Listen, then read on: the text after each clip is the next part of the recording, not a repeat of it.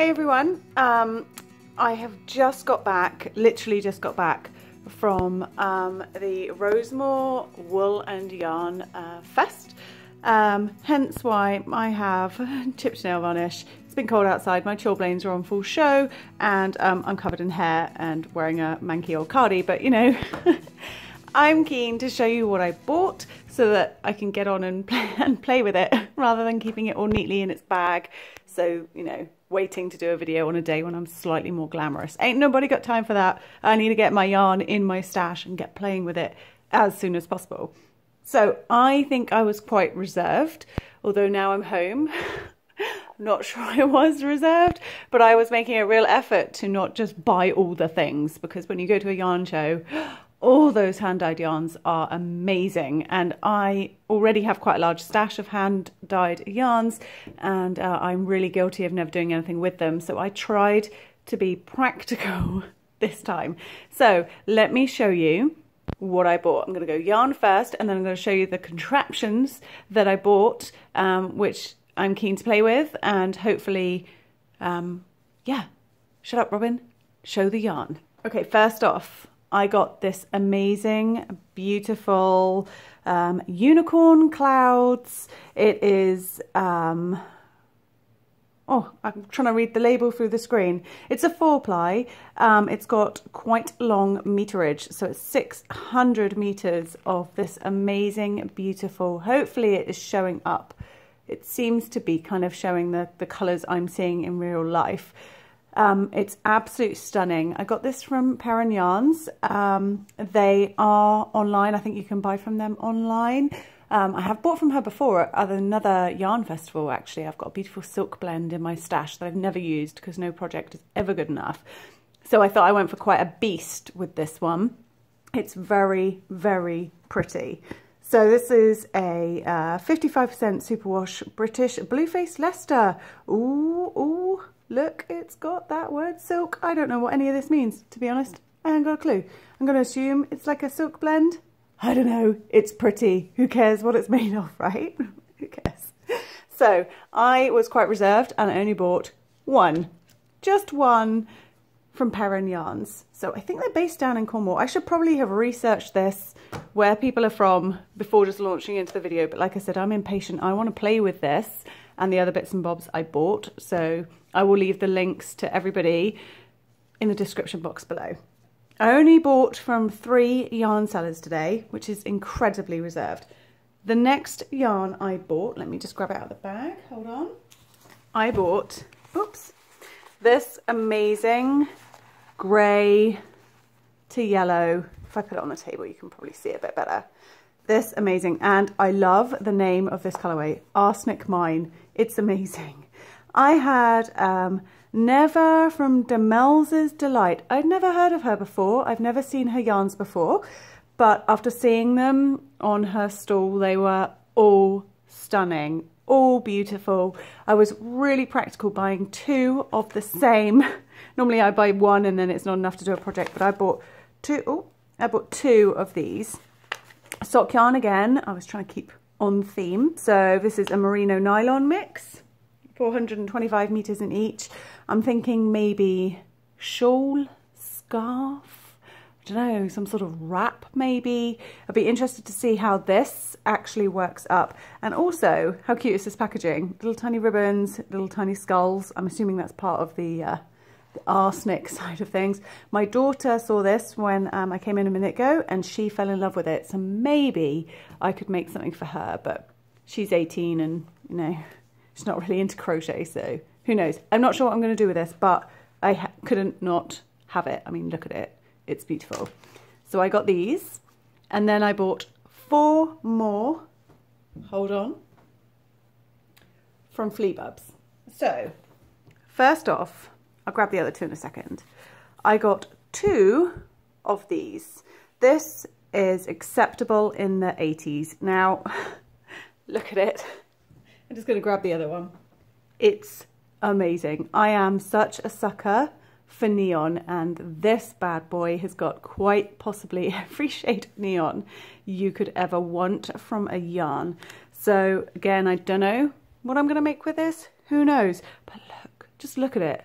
I hope this is going to work up absolutely beautifully. So I got 2 of those, again being nice and practical, and then I got 2 more from her, and heads up, it just gets brighter from this stage. I got, look at this. This is, I don't think it's showing you quite how neon it is in real life. It hurts my eyes, it's so neon. It's amazing.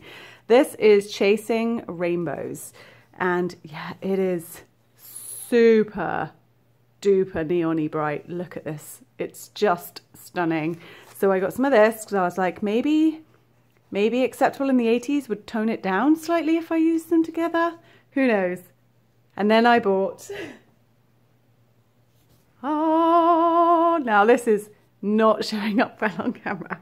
This is Young Love. Now, the best way I can describe this yarn is it's like highlighter pens, like late 90s, late 80s even, 80s, 90s, you know, like the highlighter pens, and you get like the fluorescent pink, fluorescent orange for like neon. That's this. I wish it was showing up properly on camera. It seems a bit blown out. I don't know how to, it's probably a good thing actually, you need sunglasses for this. It is phenomenally bright. I literally picked the 4 most eye-blinding neon, just look at them, they're awesome. So this is my tiny little, I was quite reserved yarn haul, I feel.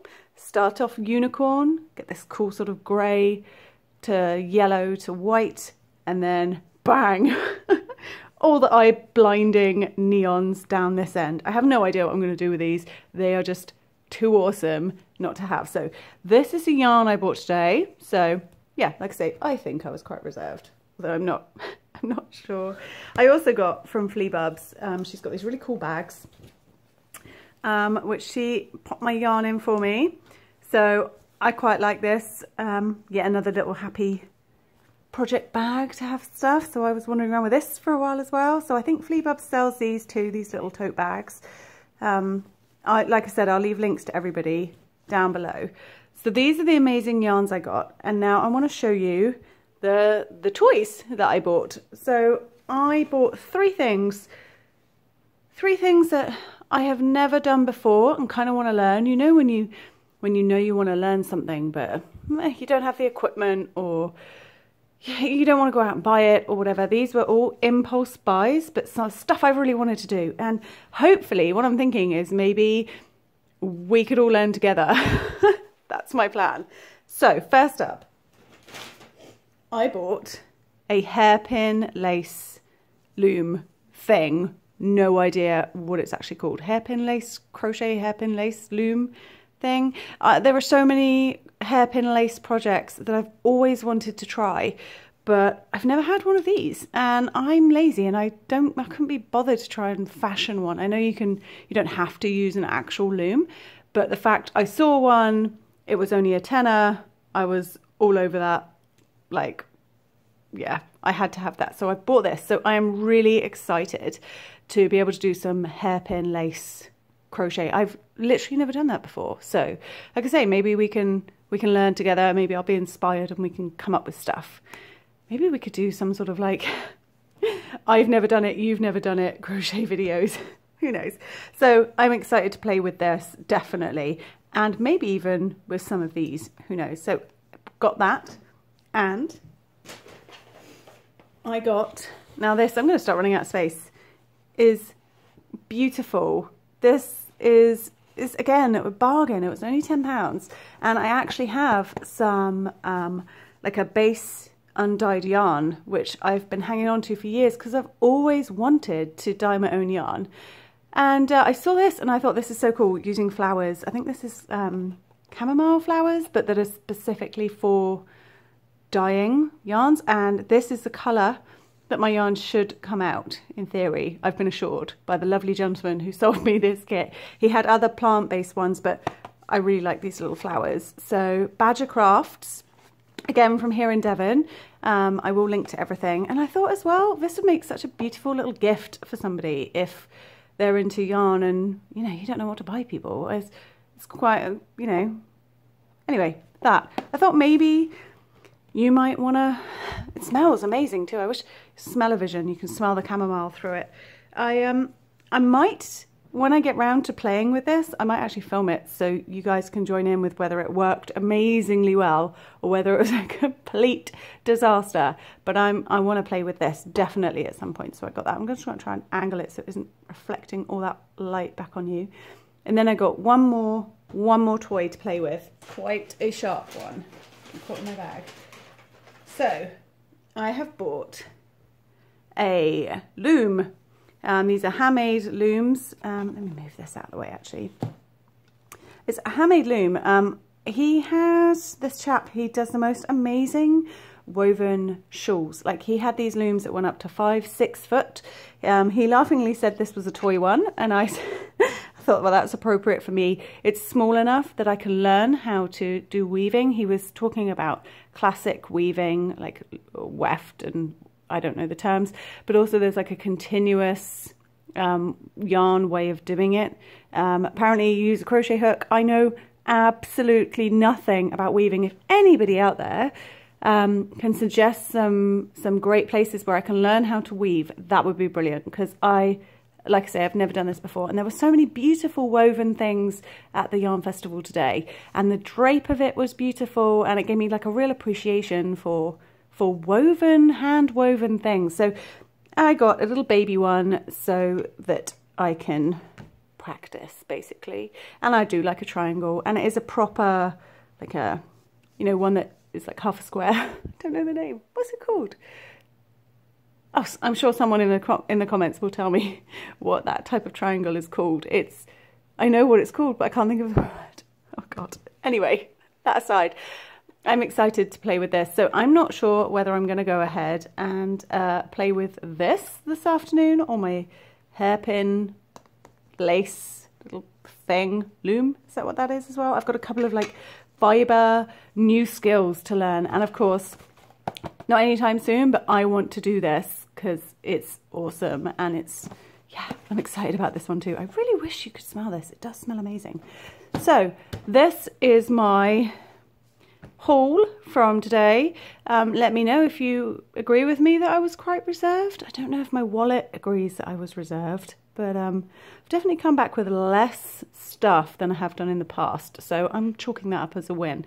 And like I say, if anybody's got any great hints and tips on how to use this spiky boy, then definitely let me know in the comments, because I've never done this before, and yeah, if it works out, this could be like a new craft for me. Maybe we could learn how to do all these things together. So I hope you enjoyed looking at what I bought today. I'll just move these out of the way so you are left with this glorious shot of yarns. And that's it. This is what I bought today at Rosemoor Wool and Yarn Fest in North Devon.